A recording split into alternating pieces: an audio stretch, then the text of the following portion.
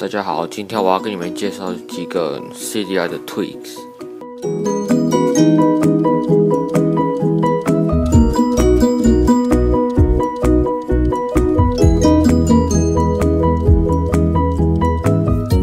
第一个叫做 iSounds，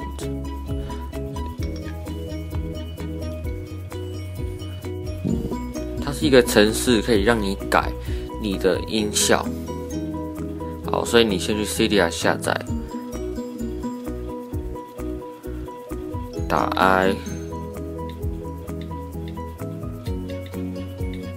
iSounds， 这里已经下载好了。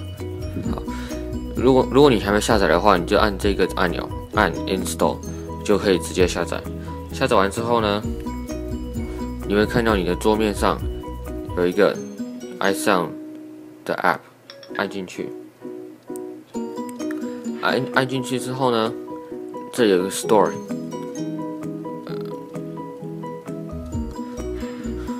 按进去之后，把每一个点一下，它就会给你下载，每个都下载。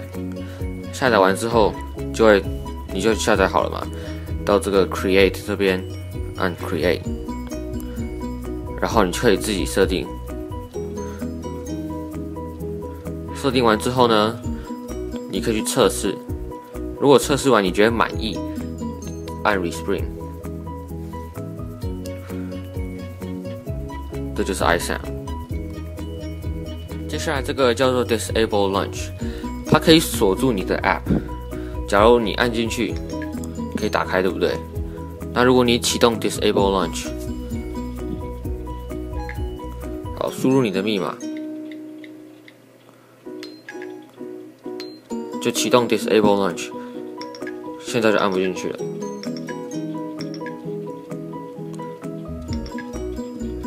那如果你要解开的话，再按一次。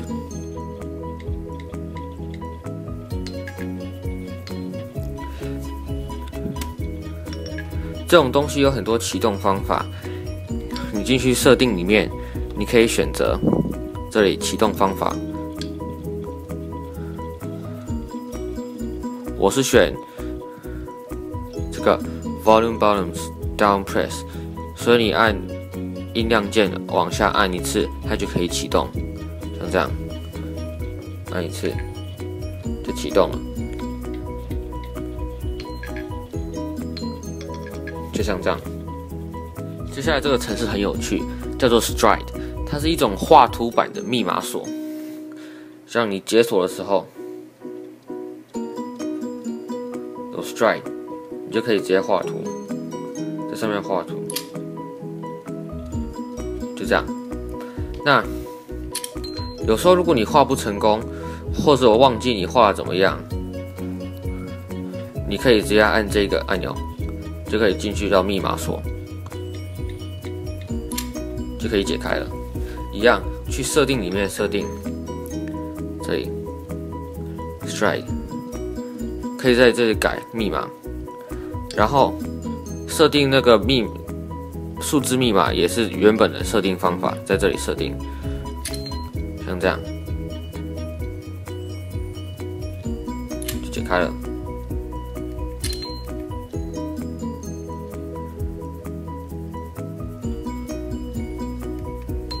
这是 FaceSlideR。接下来这个程式叫做 Flipover， 如果你把它盖住，它就自动关起来，像这样，它就已经关起来了。先解锁，解锁之后呢，如果你把它盖着，它就已经关起来。那如果你又把它翻回来，它就会自动打开，这叫 Flipover。接下来这个叫做 Bulletin， 它可以让你的锁定萤幕有通知中心，它也可以改你通知中心的背景，还可以把它变成透明的。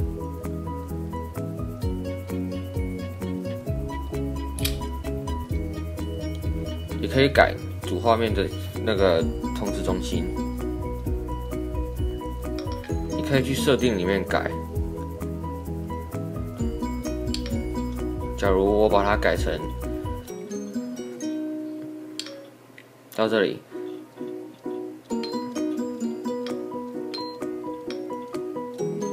我把背景图片关掉，变成透明的，再把雾化关掉，就是透明的了，像这样子。接下来这个叫做 MultiBoot， 它你点进去之后，你可以选择 Save Mode、Respring 关机或者重新开机，就是这样子。接下来这个叫做 Forecast， 它可以把你上面的时钟改成变成有天气，时间也还在，然后有这个图案跟温度，然后它是从你的天气里面直接找资料出来，所以不用再设定。接下来这个程式叫做 FaceSlideR， 它可以改你的滑杆的图片，还可以改这里的字，你要改什么图片都可以。像我下是一个台币战士，我觉得蛮好玩的。好，所以下载完之后也会跑出一个 FaceSlideR 的程式，就按进去。你可以在这里选图片，选完之后呢，假如我选这个，按 Choose， 好，你就可以在这里改这个图，像你可以这样子再画上去。然后，如果你觉得你用完之后呢，你按 Save 储存就可以了。然后关掉，再打开。哦，对不起。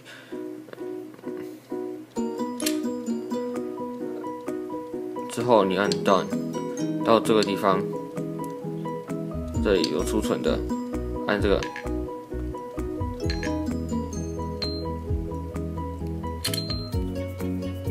就可以了，像这样子。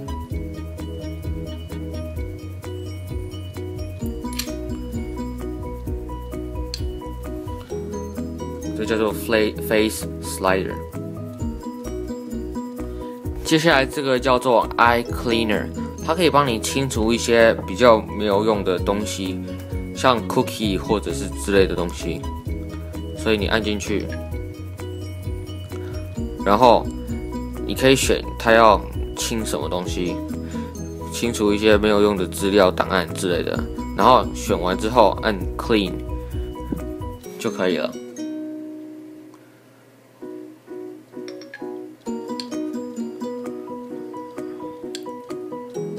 像这样，清除了119 MB， 删除了2319这个 files， 像这样。接下来这个叫做 Check， 如果你很久没有用 email， 然后有很多邮件你想要删掉，然后你就要进去，你就要这样子一直点。那如果你有一大堆想删，或是就懒得这样一直点，你用这个用 Check 就可以这样子，它闪了之后呢，拉下去，拉到最后一个按，它就可以全选。好，差不多就这样子了。如果你喜欢的话，请订阅我的频道，谢谢。